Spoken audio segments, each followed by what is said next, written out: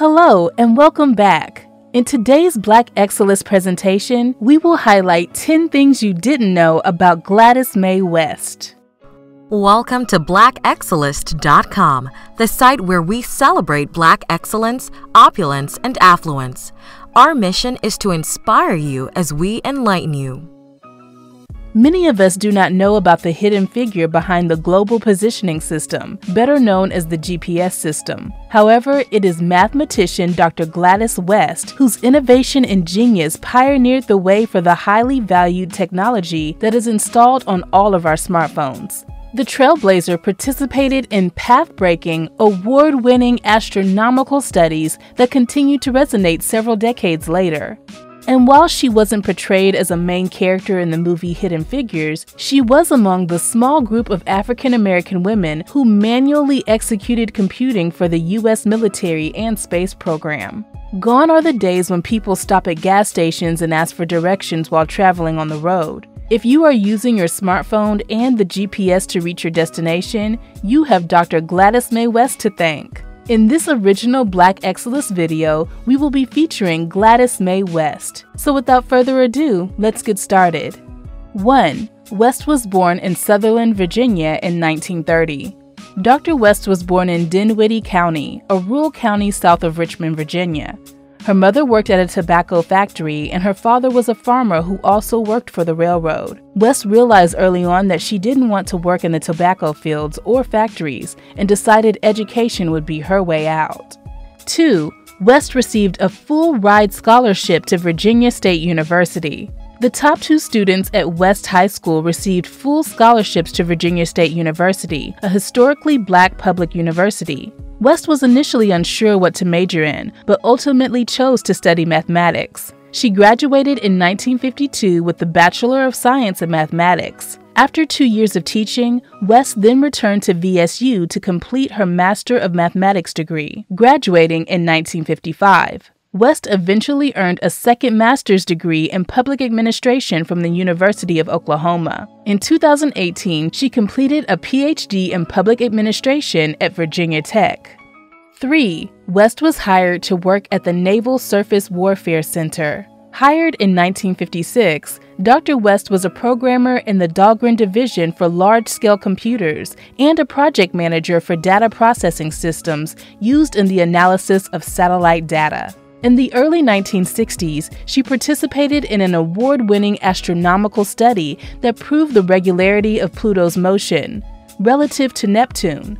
Subsequently, West began to analyze data from satellites, putting together altimeter models of the Earth's shape. She became project manager for the CSAT radar altimetry project, the first satellite that could remotely sense oceans. 4. West met her husband, Ira West, while working at the Naval Weapons Lab. Dr. West met her husband, Ira West, at the Naval Surface Warfare Center Dahlgren Division, where he also worked as a mathematician. They were 2 of only 4 Black employees at the time. They have 3 adult children and 7 grandchildren. As of February 2018, West lives in King George County, Virginia. 5. Gladys's mathematical modeling were eventually incorporated into the GPS. Gladys is an American mathematician whose work on the development of the satellite geodesy models were eventually incorporated into the Global Positioning System. From the mid-1970s through the 1980s, West programmed an IBM supercomputer to deliver increasingly precise calculations to model the shape of the Earth. Generating an extremely accurate model required her to employ complex algorithms to account for variations in gravitational, tidal, and other forces that distort Earth's shape. Dr. West's data ultimately became the basis for the GPS. We are the largest community of Black excellence enthusiasts in the world. Secure your membership by subscribing to our channel today so that you will become the first to know when we release our next featured video. 6. The GPS is used in almost every smartphone and mapping device. The Global Positioning System is a satellite-based navigation system made up of at least 24 satellites. GPS works in any weather conditions, anywhere in the world, 24 hours a day. Although West and her colleagues worked to make the data, system, and satellites available for military use, the U.S. Department of Defense made it available for civilian and commercial use in the 1980s. Today, it's widely used for navigating directions, map making, land surveying, asset tracking, and many other applications. 7. West was inducted into the U.S. Air Force Hall of Fame in 2018. Dr. West continued to work at Dahlgren for 42 years, retiring in 1998. The trailblazer has been inducted into the Air Force Space and Missile Pioneers Hall of Fame. A special ceremony was held in West's honor at the Pentagon on December 6, bestowing one of the Air Force's Space Command's highest honors upon the pioneer, who was then 87 years old. Other honors have been bestowed upon West, who was also selected by the BBC as part of their 100 Women of 2018. 8. West is a member of Alpha Kappa Alpha sorority. Dr. West's vital contributions to GPS technology remained unknown for decades. Gladys was putting together a short bio about herself for a sorority function that recognized senior members of the chapter.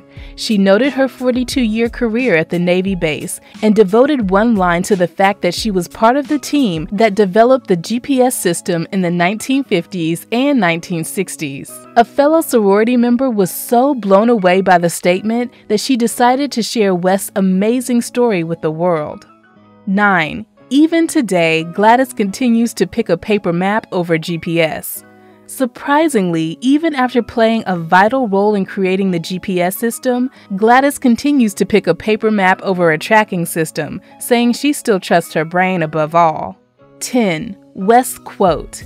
Over the years, Dr. Gladys West was dedicated to staying true to herself and how she was raised.